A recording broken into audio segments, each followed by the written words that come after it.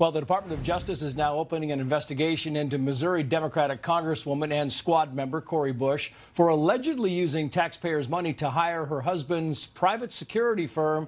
So she supported defunding police, but is now accused of funding her husband. Let's bring in criminal defense attorney and federal litigator Vikas Bajaj. Vic, great to see you. One more soundbite from Cori Bush, and we'll get your take. Watch.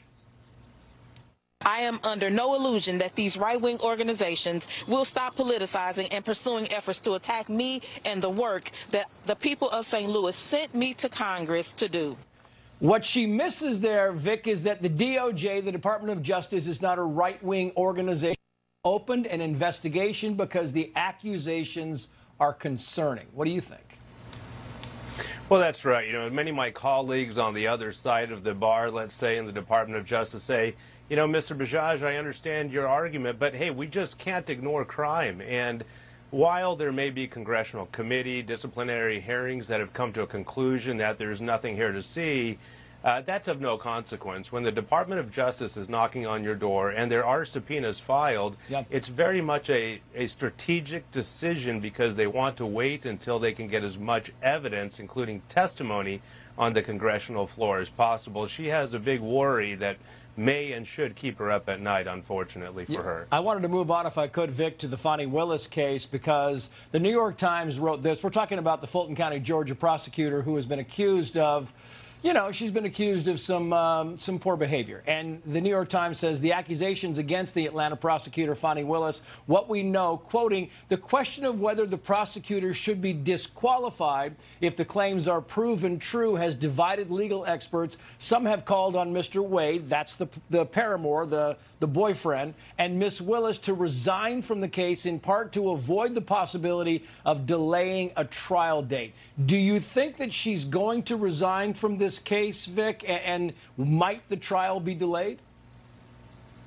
Well, there are a number of different options that a judge has. Let's assume, for argument's sake, the judge says, you know what, this is too close to the sun here, Miss Willis. The district attorney's office may have been compromised because essentially you are paying yourself because you benefited by these lavish vacations along with your boyfriend.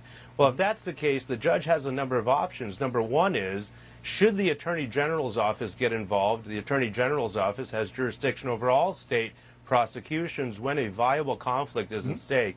So that's one option. But there are less restrictive means, which I have found in my experience judges really lean on. One is create sort of a compartment.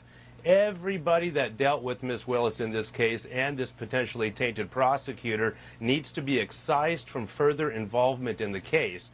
The problem is here, Trace, this case was a grand jury indictment, if we remember. Right. That means the district attorney's office and her colleagues were the only advocates for the side encouraging the grand jury to return what we call a true bill. So in this case, to maintain due process rights under state and federal constitutions, the judge is going to have a very difficult time coming to a conclusion that a quid pro quo, let's say, lining your old pockets, and a violation of due process did not occur. The question is, what will be the consequence? But there are a lot less restrictive means, Trace, than just dismissing the charges. Vikas Bajaj, great to have you on as always, sir. Thank you. Thank you.